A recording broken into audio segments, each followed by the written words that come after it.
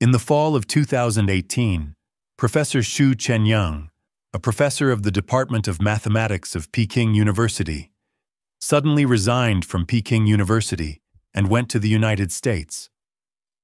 He went to the Ma Provincial Institute of Technology to teach, which caused a stir in the academic world at that time. It is reported that Xu Chenyang is a math genius and was once a professor of the Department of Mathematics of Peking University. He graduated from Princeton University and then gave up the invitation of many universities in the United States and returned to Peking University to teach. 6 years later, Xu Chenyang chose to go back to the United States again. Many people don't understand why. Why is that? In this episode, let's take a closer look at the story of Xu Chenyang's growth. In May 1981, Xu Chenyang was born in Chongqing, China. His parents are intellectuals.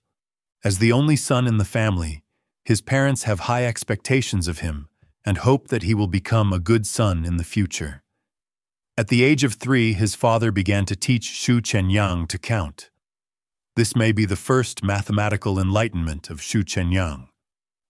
When counting, Xu Chenyang obviously counted more than the children of the same age and remembered more clearly.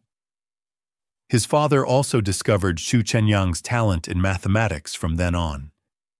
After going to elementary school, Xu Chenyang also fell in love with math class. He especially enjoyed the sense of accomplishment of each mathematical prompt.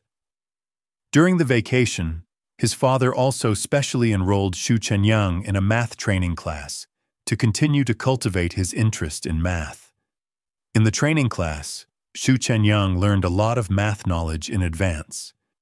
This made him a lot more boring in his usual classes, because he could almost master what the teacher was talking about. But Xu Chenyang is not a traditional scholar. He is just good at math. Other subjects, such as Chinese and English, are very common. So Xu Chenyang has never skipped a class. In 1993, Xu Chenyang's father moved to Chengdu because of work. Xu Chenyang also entered Chengdu Shude Middle School and went to junior high school. In junior high school, he participated in many full-time math competitions. Almost every time he got a first prize. And the score is much higher than other students. And in the school's daily midterm and final exams, Xu Chenyang scored full marks in every math exam. Xu Chenyang's talent amazed his teachers and classmates. In 1998, 17-year-old Xu Chenyang was selected into the Sichuan Provincial Mathematical Training Team. Here, Xu Chenyang finally met a lot of math geniuses who were equivalent to his own strength. He didn't slack off. During that time, in order to participate in the math competition, Xu Chenyang had to study for more than 10 hours a day. He was particularly hard-working. At 10 o'clock in the evening, he still climbed on the desk to study. This winter, Xu Chenyang represented the Sichuan Provincial Mathematical Team to participate in the national mathematical competition. In the end, he won the gold medal. In 1999, Xu Chenyang was selected into the National Mathematical Training Team, and so he received a scholarship from the Beijing University of Mathematics. Peking University has given Xu Chenyang a full freedom. Here, Xu Chenyang only needs to choose a subject he is interested in. Then he can graduate after he has obtained the required points in the university. In his later university life, Xu Chenyang lived a 3.1-line life. He rarely hung out with his classmates. During his college years, he did not fall in love. Instead, he devoted himself to studying. After all, everyone in Peking University is a genius. If you don't work hard, you may be left behind. After that, Xu Chenyang only took 3 years to acquire a degree. 1 year in advance, he obtained a master's degree in Peking University of Mathematics. Then he was sent to the Peking University of Mathematics for a master's degree. During the master's degree, Xu Chenyang's tutor was Tiangang, an academician of the Chinese Academy of Sciences. Under the guidance of Tiangang, Xu Chenyang played his own talent. After only 2 years, he obtained a master's degree in Peking University of Mathematics. Then, under the recommendation of his tutor Tiangang, Xu Chenyang came to study at Princeton University. In 2008, Xu Chenyang, who was only 27 years old, obtained a doctorate degree at Princeton University. After that, he came to the best university in mathematics development, Ma Shengli Palace, for postdoctoral research.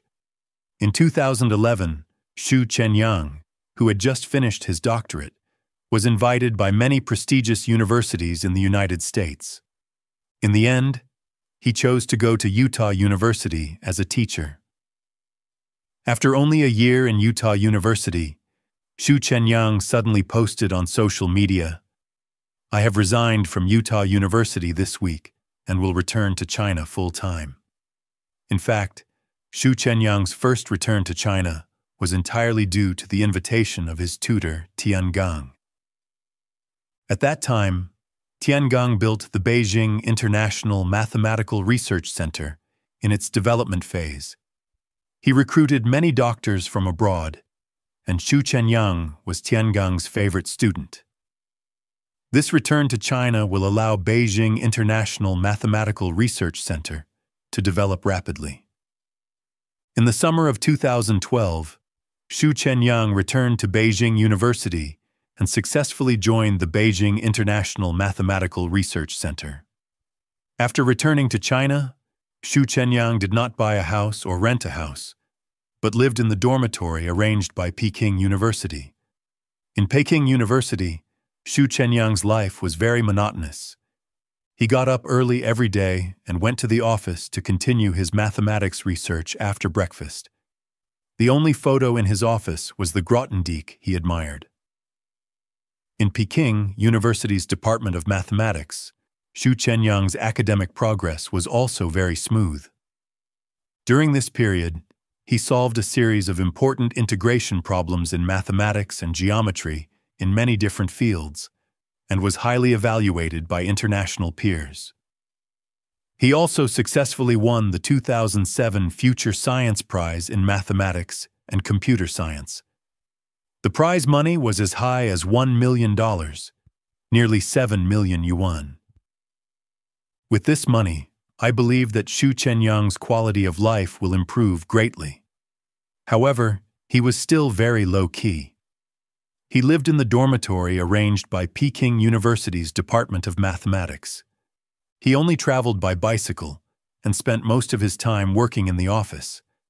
His only hobby was classical music. In Xu Chenyang's view, art and mathematics can always be perfectly combined. Many people may think that Xu Chenyang is lonely and monotonous, and he must be unhappy.